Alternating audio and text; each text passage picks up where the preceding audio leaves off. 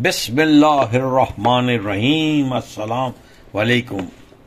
अप्रैल की 5 तारीख है 2023। शाम के 9 बज चुके हैं। रमज़ान की 14 तारीख है, 1444 हिजरी है। आधे रोजे गुजरने वाले हैं। चेत की 23 तारीख है यानी बिक्रमी, और मार्केट 29% पॉजिटिव है। और अब हम जो करने जा रहे हैं वो मेरी अपनी एक उसकी फरमाइश है, क्योंकि इसकी एजीएम भी आ रही है। वो हम देख जा रहे हैं EFUJ यानी कि eastern federal union general insurance company, EFUJ। तो EFUJ के बारे में हम थोड़ा सा जल्दी से बता देते हैं कि ये कंपनी का कब हमारे से वजूद में आई।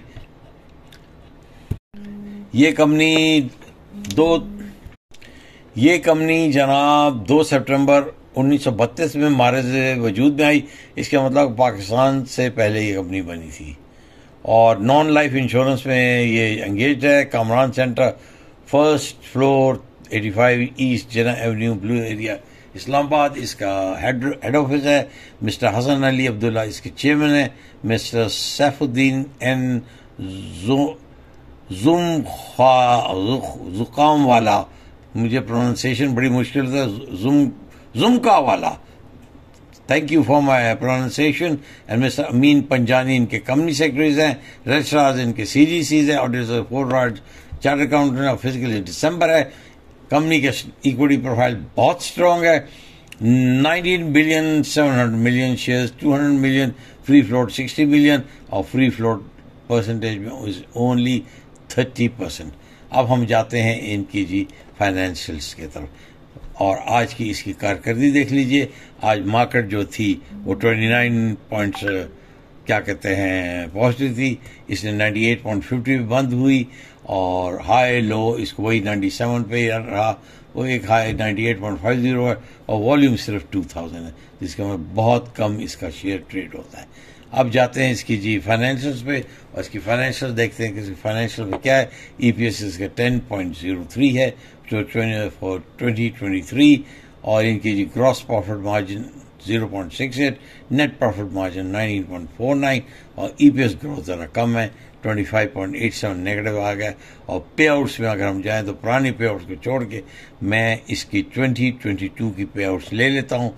फर्स्ट इंटरम डिविडेंड इसने दिया जी मई 6 को, वो दिया था जनाब इसने 15%, फिर 30/6 को 15%, फिर 30/9 को 15%, और फिर फाइनली 31/12 को 55%। तो ये डाल डूल के 45%, 10 रुपये का 10 रुपये दे दे, तो ये अच्छी एक इन्वेस्टमेंट है। 100 रुपये पे आपको 10 रुपये दे रही है, और क्या चाहिए। अब हम जाते हैं इनकी कंपनी की फाइनेंशियल्स को डीप एनालिसिस करने, और इनकी वेबसाइट के ऊपर जाते हैं।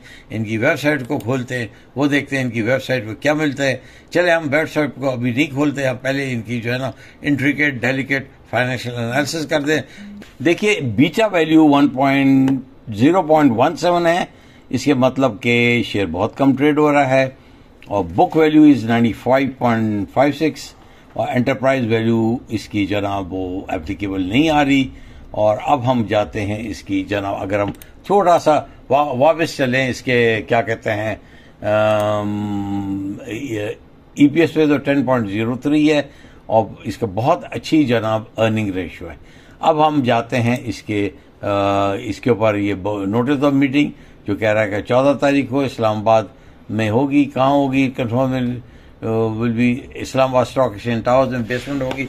मगर यहाँ जो है ना, एक तो वो क्या कहते हैं नेट का बड़ा प्रॉब्लम आता है क्योंकि बेसमेंट है। अच्छा, अब हम जाते हैं इनकी मेन उसके ऊपर इन्होंने क्या इशू किया है वो हम बता चुके हैं। 5.5 रुपये का फाइनल डिविडेंड दे चुके हैं। This is addition to agree first, second and third dividend of 4.5 rupees per share, that is 45% declared and paid during the year. अब हम इसके ऊपर जाएं, इसकी जनाब क्या कहते हैं रेशियोज के ऊपर जाते हैं, और इसको जो अगर हम इसकी ब्रेक वैल्यू बता दी, और नंबर ऑफ एम्प्लॉयज इनके जनाब हैं इस वक्त 3744, और पिछले साल 348 हुए। और इसमें जो फिर हम जाते हैं अगर इनकी सॉल्वेंसी रेशोज पे, वो देख लेते हैं इनकी सॉल्वेंसी रेशो क्या है। जो एक चीज की तवज्जो मैं आपको दिलवा चाहता हूँ इनका कैपिटल स्ट्रक्चर के ऊपर, और सबसे बड़े जो इनका जो स्ट्रेंथ है ना, company is maintains a strong financial base. Company का जो सॉल्वेंसी रेशियो 31 दिसंबर है is 7.2 billion as against required solvency of 2.7 billion. इसके मतलब कि एक्सेस 4.5 बिलियन के और minimum required solvency which is more than 2.6 times the required minimum required. तो मतलब कि इसकी जो कंपनी की लिक्विडिटी है ना बहुत अच्छा है, और लिक्विडिटी बहुत अच्छे है। अगर हम इनके और रेशियो में अगर चले जाएं, देखिए मैं अपने आप को भी एजुकेट कर रहा हूँ, आपको भी एजुकेट कर रहा हूँ। Solvency ratios is applicable to the insurance company, whereas the gearing ratios of applicable to other companies less than the banks। तो बैंक्स में जो एप्लीकेशन है वो कैपिटल एडिक्वेसी रेशियो होता है। तो इसका ब्रेकअप वैल्यू पर शेयर इज 92.14, और इसका जो dividend pay out is it has maintain a very strong dividend pay out of rupees 100% for the past 4-5 years। अब मेरा आप फाइनेंशियल एनालिसिस सुन लीजिए जनाब। EFUG is a very strong share with a very good payout and I recommend it for your portfolio।